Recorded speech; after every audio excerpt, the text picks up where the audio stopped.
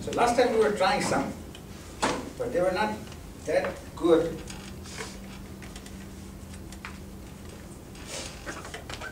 Okay, so here's white, and here is red. It's kind of pink.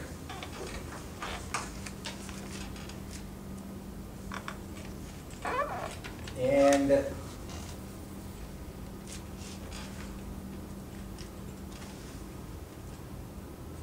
maybe I can hide it here.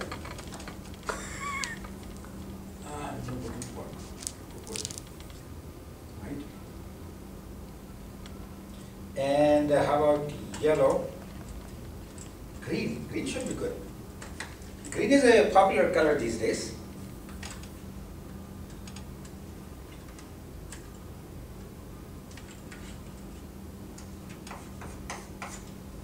This is not bad. What do you think? Yeah, it's better. And, oh, we haven't tried yellow yet. Okay. How's this? Yellow is good? Okay, let's try these. And I have to remember at the end of the lecture to take them back with me. But actually I can leave a couple of them here.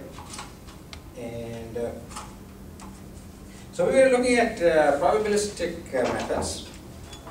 And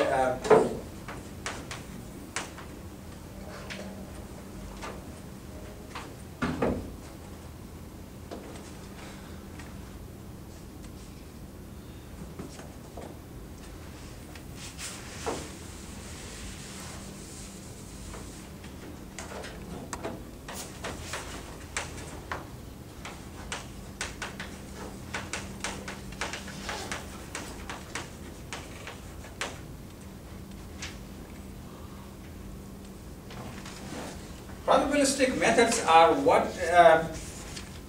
makes this field interesting and also challenging, because essentially when you talk about field of fault tolerance, and in fact probability of course is applied in many different disciplines in computer science. Performance evaluation, that is probabilistic. If you want to look at network performance, that's probabilistic. So probabilistic, that is the nature of things. And the last time I defined the idea of probability, and I had a simple definition of probability. Now, if you have taken a formal course in probability theory, you have seen more formal definitions of probability, and we talked about conditional probability.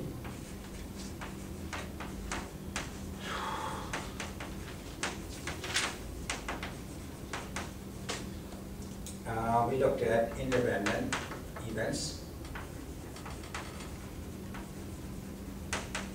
and disjointness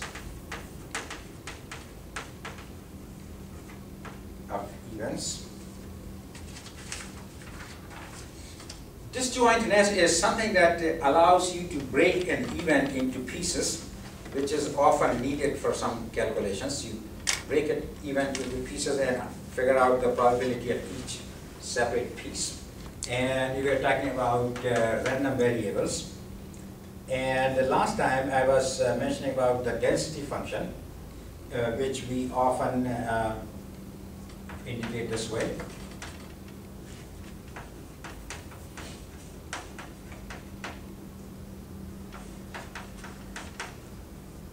And then there is a discrete version of the same thing. And then we have distribution function.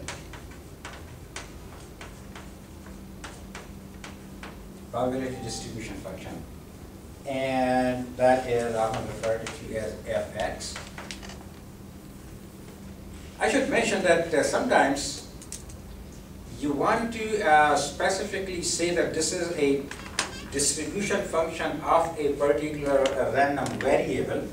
So sometimes here you will say the name of the random variable.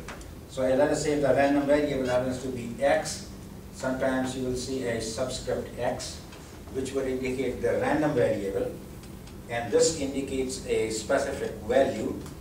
So sometimes you will see, often the random variable involved is implied, so there is no need to specify this is which random variable we are talking about for this distribution function. And we were talking about the expected value or the mean value, which we often indicate this way.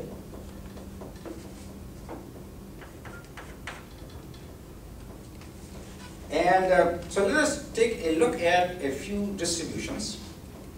And oh, one more thing I should mention, that if you take the density function and add it up for all possible values, that is going to be 1. So basically the idea is that probability, if you consider all possible options, the total probability is 1. And if you take one particular piece of it, one particular outcome, then its probability is going to be somewhere between 0 and 1. And similarly, if you are considering discrete situation, then if you add them up, again, you should get 1. Now let us look at some major distributions.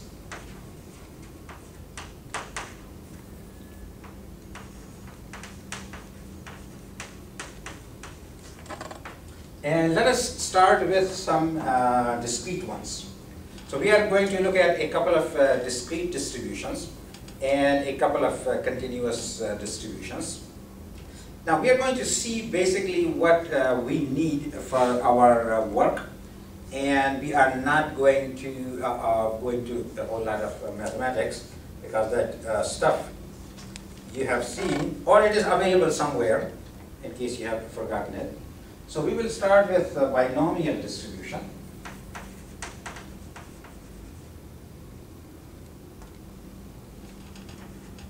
Binomial distribution.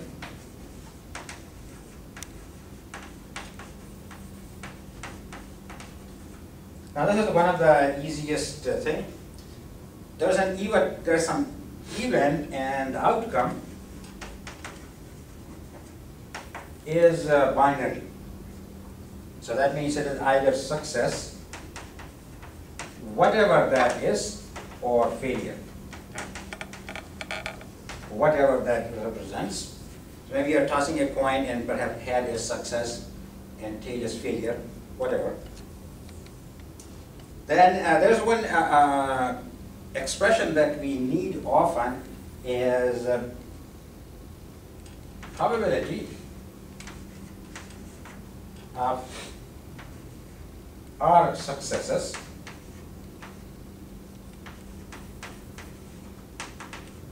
in N trials.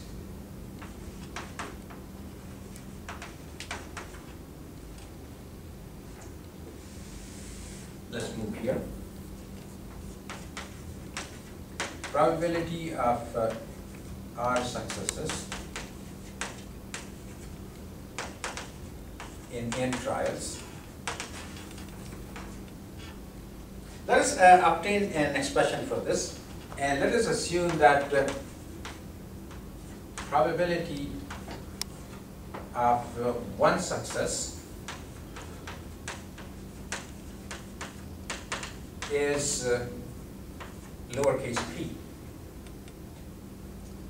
Then what is the probability if you try it r times? If you try it n times, r times out of n, it is going to be a success. And we could indicate it this way.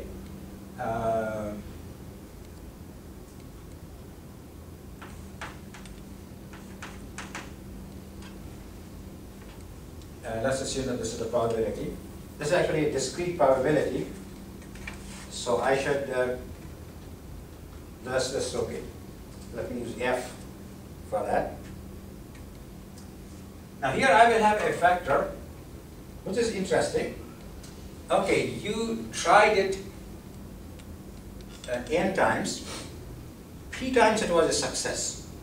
So, and assume that each trial is statistically independent, then here you have p raised to r, and then a failure in n minus r situations,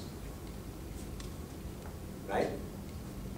And now, if you try it, you can get different sequences. And you have to take into account the fact that it can be done in different ways.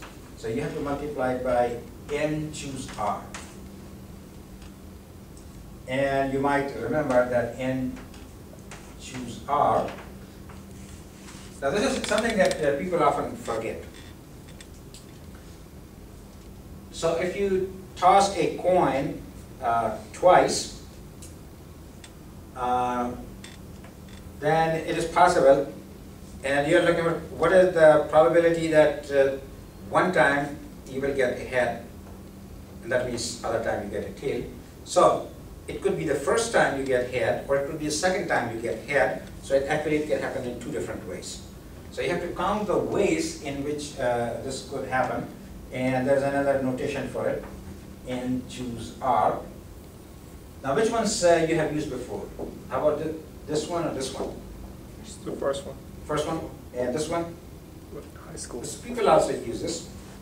And of course you should recall that that is equal to n factorial divided by r factorial and n minus r factorial. So this is your binomial distribution. Okay, now let us come to Poisson distribution.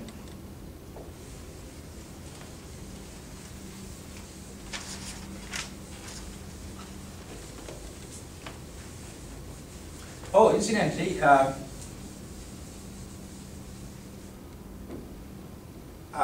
we have a test coming up soon, and I just checked my schedule, and it's supposed to be a week from today.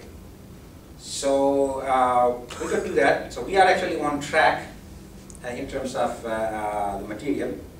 However, I think I should probably let you work on a detailed homework assignment. So let us do this. So I will have a homework assignment available today, so about 6 o'clock. And this will be due, let us make it due on Wednesday next week. Wednesday? Right. And so I will collect it electronically. And the test, instead of this coming Thursday, we will move it to Tuesday. So basically the idea is that maybe you want on Thursday, maybe there's something maybe you want to discuss. So the homework is going to be due on Wednesday. Thursday, we possibly may discuss something about the homework. And on Tuesday after that, we will have the first test.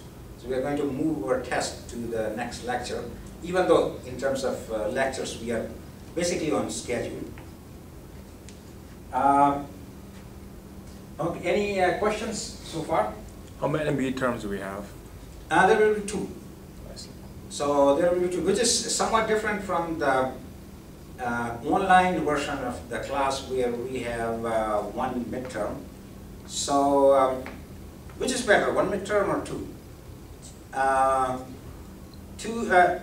2 is in a way is better, because then for each test you have to prepare less. But on the other hand, of course, there's a trade-off that you have more tests. So it probably doesn't matter that much. So the test is the following Tuesday, not this coming Tuesday? Mm-hmm. So yeah, so the test was scheduled on Tuesday next week. It was supposed to be in September 30, so it will be October 4th, I guess. Right, it will be October 4th. October 4th. October 4th. So we are going to move it to following Tuesday. Yeah, which is October 4th. So okay, so let's look at the Poisson distribution.